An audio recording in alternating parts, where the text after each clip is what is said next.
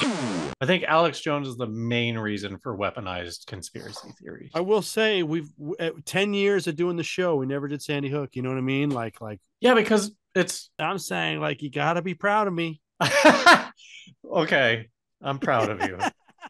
I'm very proud of you guys. I'm just teeing up what tonight's topic is because Okay. you might go back down.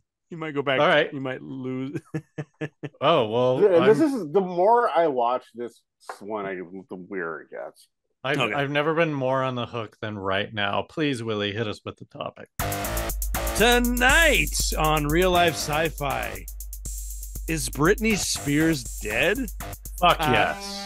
We are an entertainment podcast. We're not trying to spread misinformation. I love Britney, and we're three middle-aged guys talking about this tonight.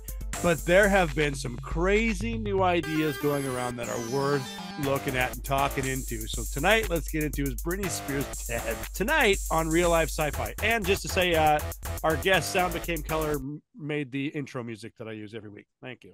The court song? Oh, the court song. Not the theme song. Not the theme song. Got it.